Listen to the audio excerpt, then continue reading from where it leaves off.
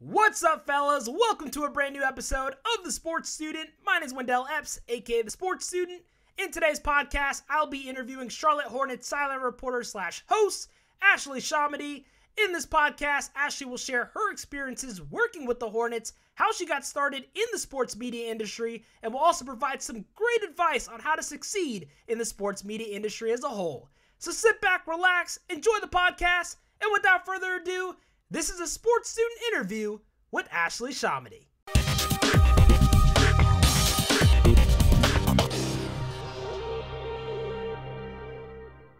Ladies and gentlemen, welcome back to another episode of The Sports Student. I'm Wendell Epps, and today I am joined by a very, very wonderful guest. I have Ashley ShahAhmadi with me. Ashley, thank you so much for coming on. How are you doing, and how's your summer been going? Wendell, thank you so much for having me. This is awesome. I love any chance to talk about Hornets basketball and sports in general. So very excited to be here, but I'm doing good. I feel like the summer has just flown by. I don't know where June went. It's already middle of July. And before we know it, Hornets basketball will be back. So the finals have been really exciting to watch, and that's been great, but just can't wait to watch the Hornets play again. So it's going to be here before we know it, but just been, hanging out with my family. I try to get as much family time in the off season as I possibly can. And then work in between, of course. So it's been good.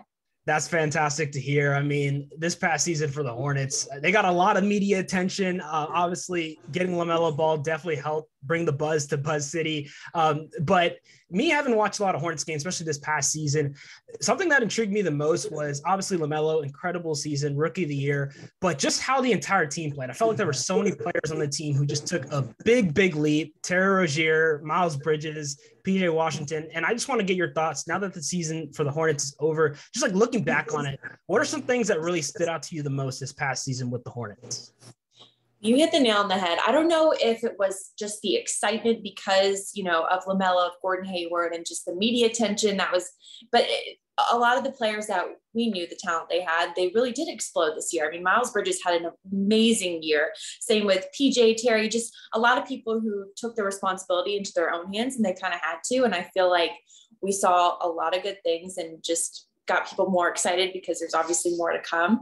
But I think just the chemistry in general, I mean, I've only worked for the Hornets, but I have a lot of friends who are sideline reporters for other teams. And just from hearing things, and maybe I'm biased, but I just think the chemistry with the Hornets is unlike anything I've ever seen. They are just the same on the court if people notice how they play on the court as they are off. And I think that is what makes them so great on the court, because they truly are friends and they truly like being around each other. They like coming to practice, most of the time, I'm sure. But they like being around each other. And I think that translates so much to what they do on the court. And it really just shows and makes them successful. So just the biggest thing I noticed this year was the team growth in general. Of course, there were pieces added to the mix, which really helped. But overall, everybody stepping up. It wasn't just one person and the weight on their shoulders. I mean, for the longest time, Kemba Walker being in Charlotte, it was the Kemba show a lot of the time, and the ball was always in his hands. And, he's such a great person and player, and everyone has so much respect for him. But to have a team where it's spread so much and you just don't know who's going to be hot that night, I think that really bodes well for them, and it makes them hard to defend because teams just don't know, who's going to be the hot hand that night. But I think that's the biggest thing that I noticed this year was just the overall team growth for the Hornets. Yeah, most definitely. I think a lot of us definitely sense that as well. And the Hornets just were able to get a lot more attention. And also something that I find really interesting, especially about the Hornets, is that just like where these players came from, especially like a lot of these players like Devontae Graham, the Martin twins, Jalen McDaniels, like these guys start out in the G League and they kind of like work their way up to the playing with the Hornets. So like, how cool has that been? Like just seeing these players who, were once in a position very hungry to get in the league, and now they're in the league and they're not just in the NBA, but they're also thriving. I mean, who doesn't love a good, Devontae Graham feel-good story? I mean, he spent 4 years at Kansas. He, getting the scholarship was kind of rocky waters for him to even start. And then he balls out of Kansas, gets drafted. And it's players that, no, they're not the number one overall pick, but they put themselves on the map because of things like Devontae Graham did last year. He battled some injuries this past season, but who doesn't love like a feel good story like that? And I think you're exactly right. I mean, we have freaking twins on our team, the Martin twins. Like I honestly, you can't even tell them apart. I mean, one wears a shooting sleeve, one wears a leg sleeve. So that's kind of how you can sort of tell them apart. But to have two brothers on the team like that is truly incredible. And just the same with them. It's just like, it's a feel good story for the viewers to see that. And I think it really motivates people, to follow their dreams type of thing. And I know that sounds really corny and cheesy, but I think it's so, so true. And you root for them. Like people who aren't even Hornets fans, you just root for them because Devonte Graham is so loved by so many people because of his story and because of the type of player and person he is, that he gains fans from all over. And, they don't even know the Hornets, but they know Devonte Graham. So I think it's that underdog mentality. And I think it just adds to the fight that the Hornets have. And that's something that's going to keep giving them success. And I mean, we're shooting for the playoffs and beyond come this year. So I think that all just goes well together to bring them some success. Most certainly. I think the future is definitely bright for the Hornets for sure. So let's go ahead now. Let's talk about your sports media career. Tell me, where did you start and kind of what led you to where you are today now with the Hornets? It's so funny, Wendell, because I mean, I'm sure your professors and teachers have told you like the start of this career or things that you have to the sacrifices you maybe have to make. And a lot of times I'll get questions from kids in high school and college asking, how I got here. And I don't know if maybe sometimes they think I like graduated college and then went straight to the NBA, but it was not the case like that at all. I started in Meridian, Mississippi, which most people might not even know where that is. And I was a weekend sports anchor. So I got to anchor right out of college, which was really great. It's a really small town. I mean, I made no money. I worked all the time. I didn't get to see my family. I, lived in Mississippi, and it was honestly the best first job I could have ever asked for, just because I got to do all those things in a small setting like that, in a small community who cherished sports so much. I mean, they would literally shut the town down for like Meridian high school football every Friday night. And I've never, I never really grew up in a small town. So it was just such a cool experience, and I would never have traded it for anything. So I got my start there working in local news, which, I tell people who ask me about this career in general that it was the best thing that ever happened, just because I think people need to know what it's like to work in a newsroom and to work in an atmosphere like that, because it's unlike anything I've ever experienced. And I think it teaches you so much more than just obviously camera skills, editing. I mean, I would work all day long to produce a 2-minute sportscast for like the 6:00 news that night. Let's say there was thunderstorm, severe weather, sports was the first thing to get cut. So like all that work really for nothing, because weather would overtake it. It's just working in a newsroom, working with, coworkers that in weather and your news producers and everything like that, working under a time crunch and, going to a high school football game, shooting a couple highlights, having to rush back for the 10:00 show, just things like that. I think really prepared me and helped me along the way. So I spent 2 years in Meridian and then 2 years in Jackson, Mississippi. And I got to cover Ole Miss, Mississippi State.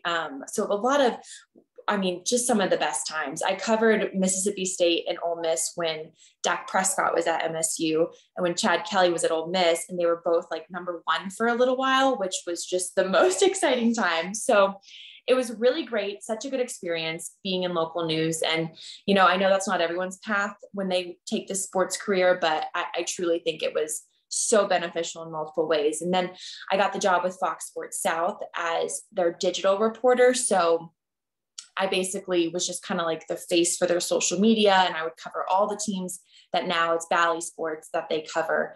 And then a couple months after that, the Hornets gig opened up. So then I kind of moved into that role, which has always just been, this has been a dream of mine since I was 10 years old, was being a sideline reporter in the NBA. And I pinch myself all the time. So like sometimes everything's happening so fast, especially when we're in the season and it's flowing so much and you're just in the groove. But I sometimes really just sit back and I'm like, oh my gosh, like this is my job.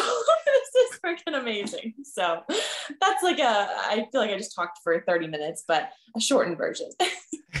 No, that's a great point you make there. How you mentioned like getting that like variety aspect, working in the newsroom and seeing everything, it just prepares you for the future. And that's just like the beauty of this industry as a whole. Like now I'm still in college right now. I got time. Like I obviously want to get in this industry professionally, but like there's so many different routes that you can take, which is what fascinates me most.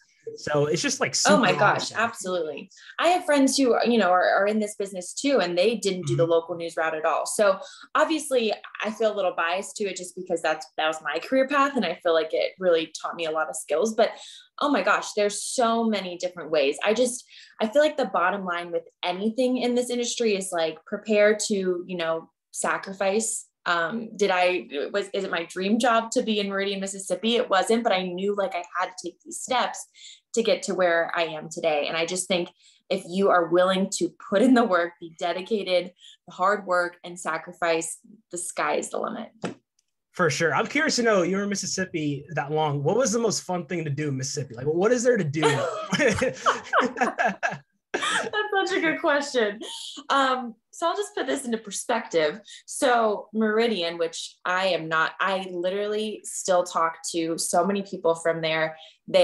It will always have such a special place in my heart. I've met some of the best people that still follow, my career and everything. And I talk to them pretty regularly, but the grocery store is like the Piggly Wiggly. Like they don't have a Kroger, they don't have Publix, they don't have, they have a Walmart. And I know it's being built up now. Like when I first got there, I don't think they had Chick-fil-A. They didn't have like Starbucks. They didn't have anything like that. So it was, they had Winn-Dixie, like that was our grocery store and everything. So definitely a very small town. But like I said, I think just the people, because in the newsroom I worked in, it's just such a good starter market that the news reporters and the weatherman and the news anchors were all just fresh out of college. We were all young, and to have all of us be in this newsroom together and work the weekend shifts. Like, I mean, if you kind of look back, we basically, the weekend shows were run by a bunch of kids. I mean, I don't know if you can call us kids. We were graduated from college, but I think that was the best part, just being able to hang out with, and make friends with people who are kind of in the same boat, whether it was sports, weather, or news. We'd always go to dinners together during between shows, and we'd always just hang out because everyone kind of came from different parts of the US and no one, really had family in Meridian. So we all just kind of had each other because we had to work Thanksgiving, we had to work Christmas. So we just all really had each other. And I think that was probably the best part. Yeah, nothing beats having chemistry with the people you're working with, for sure. And yes. Yeah. But I do have to say, when I moved to Jackson, Mississippi, there's a Target, there's like a Kroger, there was everything. I felt like I was living the high life. I was like, oh my God, there's a Target, there's Kroger. I'm so excited just about having Kroger. I was like, this is game changer. Yeah, for sure. It's like, you don't even know these towns exist till, a job opportunity comes up. You're like, oh, okay, I guess I'm going there. But talking about broadcast teams, I want to talk about the broadcast team you're with right now with the Hornets, because you guys, especially this past season, like, oh my goodness, best broadcast team in the NBA by far. Like, and I'm not saying that because you're on here. I you're so honestly mean that. I just want to know, just how is it like working with Eric, Dell, Gerald? How is it like working with those guys? Can I just say like #blessed? I know that sounds so cheesy, but it's just the best crew. I just feel like the chemistry, just like what's with the Hornets team, we have it too. I couldn't imagine working with a different group. And I just feel so, so fortunate because, Eric has been a play-by-play. He has been in this business for, 20 plus years. He started in local sports as well, in the local news industry, and worked his way up. He did baseball for a really long time. And I just feel like he's kind of taken me under his wing since I got here. And he's been such a mentor. And I cannot thank him enough because I feel like he pushes me, but he, is just so good at his job. And I know this last year he really blew up, and it's like, we all knew just how great he is, but I'm glad he's getting recognition from the world now, because there are literally fans all over the world who I get messages a lot during the season, like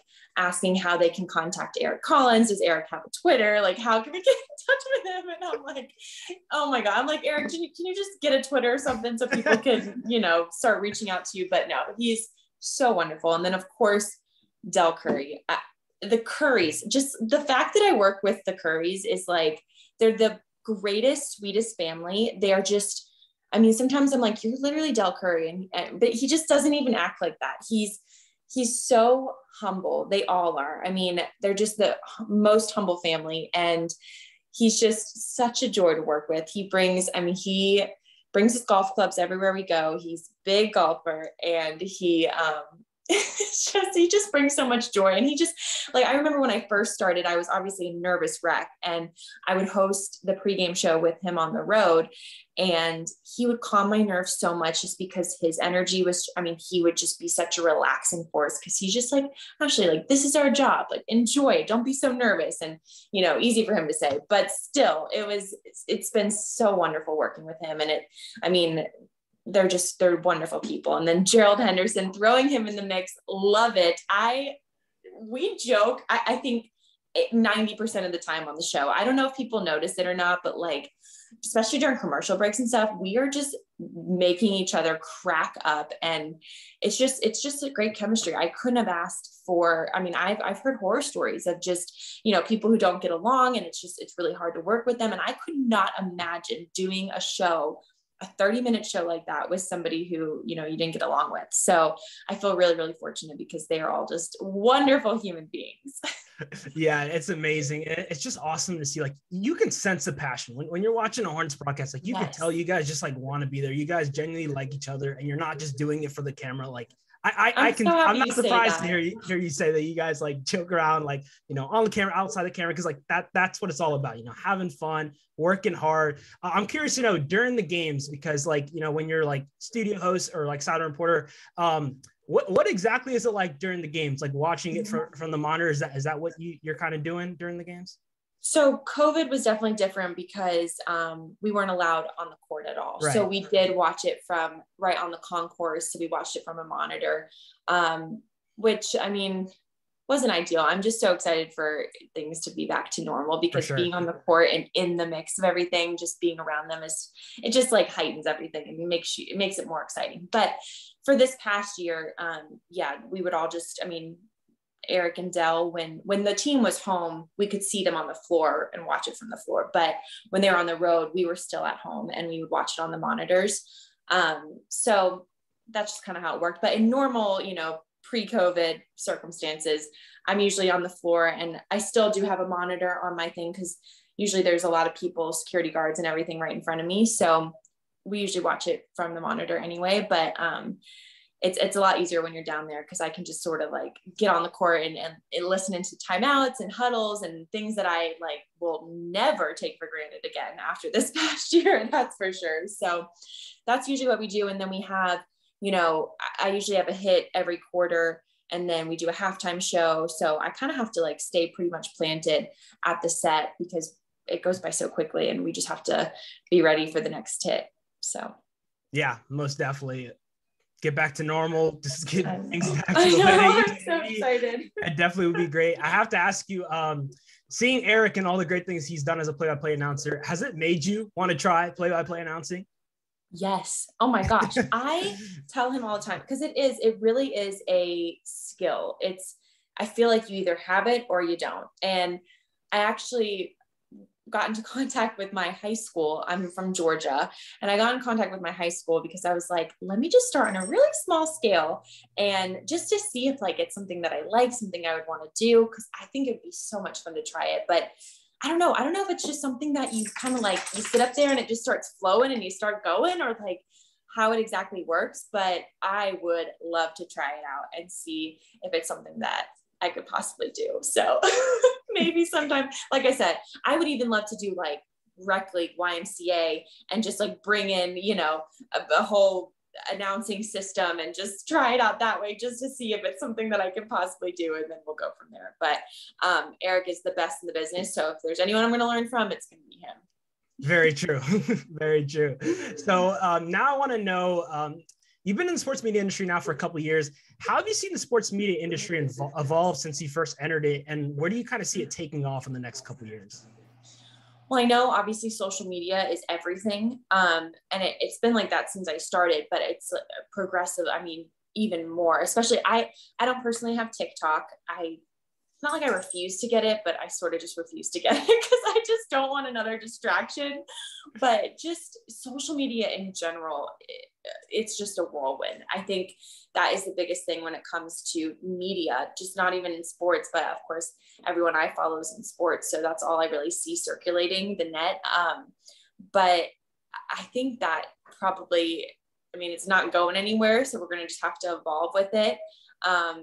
But I don't know. I don't know if it's just because people obviously want their information quick and fast. And that's kind of how things are. And it was like that when I first started, but I just feel like it's getting even more so like that. So I think as, you know, years, as we keep going, it's just there's going to be new platforms, different things to learn. And maybe eventually I'm going to have to get a TikTok. I don't even know, but I can't get one right now, but it's just, there's going to be new things coming all the time, because if anything, it's like, this is everyone's everything. So I just feel like you have to adapt for sure to how that is. Yeah, definitely. I'm curious to know, which social media platform have you seen actually present the most pros in your career? Which one do you think is actually the best for sports media professionals? So I know a lot of people love Twitter, but I just I'm not a good tweeter. I mean, literally, if you look at my Twitter, it's just retweets, or it's literally only my career. I just can't, I don't really put a lot of my personal life on social media to begin with, but I've never done it with Twitter. Instagram, I feel like is my favorite for sure.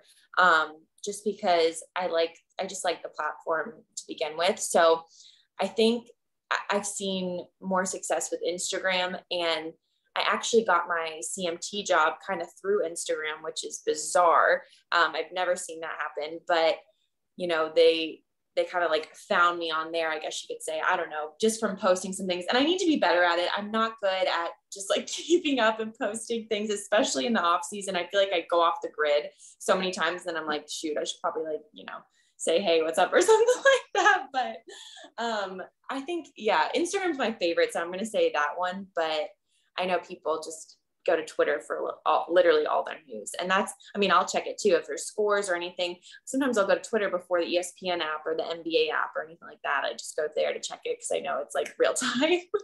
Yeah.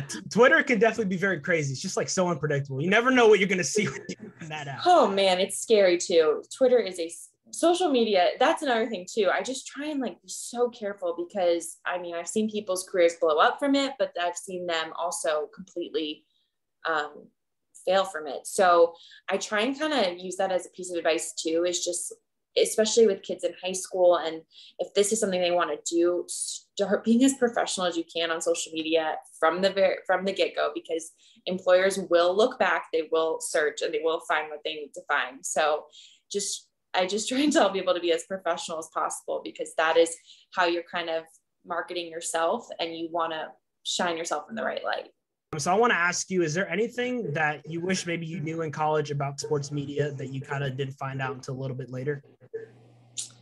I think the biggest just piece of advice is just, like I mentioned before, kind of being willing to do what it takes, because, you know, if that job comes around and it's obviously you're not super excited about it, it's not your dream job, but you just know that it'll get you there. You just got to be willing to make sacrifices to get there, to get to where you want to go, and say yes to as many things as possible. I mean, for the longest time, I interned in college as a news reporter, which if I could go back, I don't know why I had a reason in my mind back then, but if I could go back, I would have just tried to shadow someone in the sports department.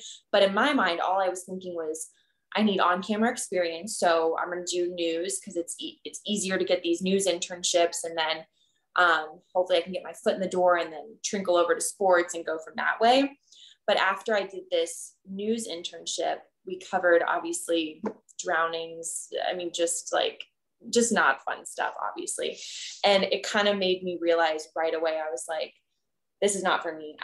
I know sports jobs are hard to come by, but I'm willing to apply to as many as I can and wait it out till one does, because I just quickly found out that that was not the route I should be taking. So I kind of would, it's just a balance between sacrificing and taking a job that maybe isn't your dream job, but also knowing what you want. Because like I said, I found out really quickly, news wasn't for me. I did the whole internship, lasted the whole summer. But then after that, I was like, I think I'm just going to apply to sports jobs and go from there. So I think that would be kind of my biggest piece of advice. Okay. No, that's definitely a great piece of advice. I mean, it's all about just finding the right thing to do, saying yes to opportunities, and then the rest will sort of come. For sure. And starting podcasts like you do. Yeah, exactly. I mean, 3 years with this podcast, that's amazing. So keep it up. I think you're doing awesome. That's amazing. I really appreciate that. It's fun. And then bringing people you like on, like, it's amazing. So I love doing it. Yeah. So Ashley, I want to go ahead and end this interview with a rapid fire with you real quick, if you're up for it. Okay. All right, let's do it. If you could have any superpower, what would it be? Oh my gosh. It has to be rapid, right? I would say to fly. I think That'd be incredible. Yeah. Favorite sports movie? Ooh, Remember the Titans. Good one. What's one food you can't live without? This is such a weird answer, and I'm sorry about this, but apples. I love apples. I just like favorite snack ever. Just a good crunchy crisp apple. I love that. Nothing wrong with an apple. If you weren't working in the sports media industry, what would you be doing? Oh my gosh, this is such a cool question, because sometimes I'm like, I don't know, but I do know, because I wanted to do this since I was 10, but before that I wanted to deliver babies. I would watch like a baby story on TLC all the time, and I just thought it was the coolest, most fascinating thing. My best friend is actually in med school right now to do that, but I think that is what I would be doing, which obviously going to med school, the whole thing would take a lot longer, but I think that's what I would be doing if I wasn't doing this. But I'm so glad I'm doing this. Very cool. Very cool. If you could describe the Charlotte Hornets fan base using just one word, what word would that be? I'm going to use the same word that we described for the team, because they are with us on this journey, and that is resilient. So they come with us through the ups and downs. I feel like they feel the pain if, someone gets hurt, or if it's a slump, or the highs, the lows, whatever it is, they feel it too. And that's what we use to describe the team all the time. Coach Borrego just 100% says resiliency. So I'm going to say the fan base, they experience it too. The true fans, the OG Hornets fans. The OG Hornets fans. I love that. If you could describe your reporting style using just one word, what word would it be? I try to do this. So I'm going to say conversational, because I think that might be one of the biggest things that you should try and do. Is it just makes your interviewee feel comfortable when you're, not so straight laced, and I'm going to ask you a question, you're going to answer, then I'm going to ask you the next question. But when you kind of make it flow, and, you maybe don't ask your next question you wrote down, but ask a question from what they just answered. You kind of go off of what they're saying versus what you had in your mind, which I used to do this all the time when I first started. I was just so nervous that I'd be like, okay, I have 1, 2, 3 questions. This is what I'm going to ask. But when you kind of just listen to what they're saying and act more like you're having a conversation, I think you find it's more successful, and you get better answers that way too. Yeah, for sure. That's a great point. And just a couple more for you. Most memorable Hornets game from this past season. This past season, I loved the it's Terry Rozier's dunk over Kevin Durant. Oh yeah. My God. That was so good. That was just, we'll never forget that. For sure. Favorite quote? This one is hard. I mean, there's one that Doris Burke says that kind of, I can't remember exactly how it goes now, but it's kind of along the lines like, if you love what you do, you'll never work a day in your life. But more so, it's like, I used to have it written down on my phone, but I got a new phone. So of course it's not on there right now, but it's just sort of, work for the job that you have, not the job that you want. Like, kind of be present and give what you're doing right now your all, versus just waiting for the future, I used to do that a lot too, especially when I first started and when I was in Mississippi for a while. I used to just think about the next step. And if I could go back, I would really, it's hard, but I would just try and change my mindset and just be as present as possible, because you're never going to get those moments back. And you just got to work for the job you have, not the job that you want. Absolutely. And last one, I'm excited to ask you this one. What's one fun fact about Ashley ShahAhmadi that a lot of people do not know about you? I played piano for 10 years. Since I was 6, I played piano all through high school. So it's a little, I guess it's a hidden talent. I don't know. I feel like not a lot of people know that about me. So I do. I play the piano. Very cool. You have a favorite song you'd like to play on the piano? Let's see. I love the song Memory. That's a good one. I think I played that one of my last recitals, but I usually go and like, it's so corny, but I get like the Disney books, like Under the Sea from, Little Mermaid and stuff. They're just so much fun to play on the piano. Cruella de Vil, so much fun to play on the piano. I don't know why, but it just is. So those are some of my favorites.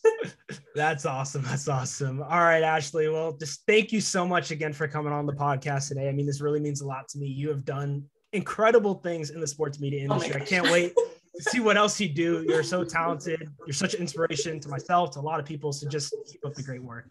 Wow. Thank you so much. Oh my gosh. I appreciate it. Thanks for having me on, Wendell, and best of luck.